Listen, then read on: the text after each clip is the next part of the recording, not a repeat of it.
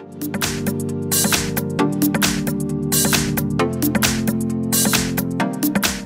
front of me is Samsung Galaxy Note 20 Ultra, and let me show you how to show or hide ID on the following device.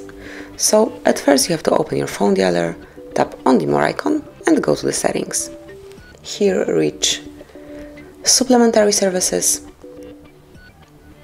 and then select the first tab, which is Show Caller ID.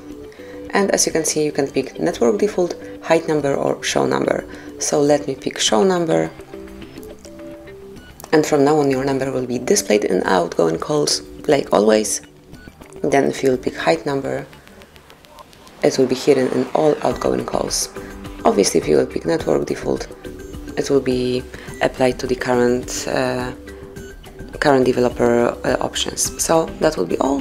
Thank you for watching, please subscribe our channel and leave the thumbs up.